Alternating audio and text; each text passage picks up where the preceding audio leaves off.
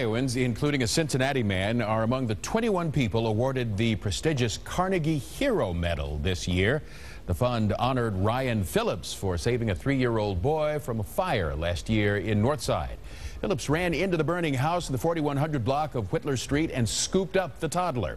The Carnegie Hero Fund recognizes civilians who perform heroic acts, and that is certainly a hero by definition. Isn't that amazing? You know, when you see something like that, you think, you know, you wonder if you would do that or have the presence of mind. How you would actually react, Absolutely. of course.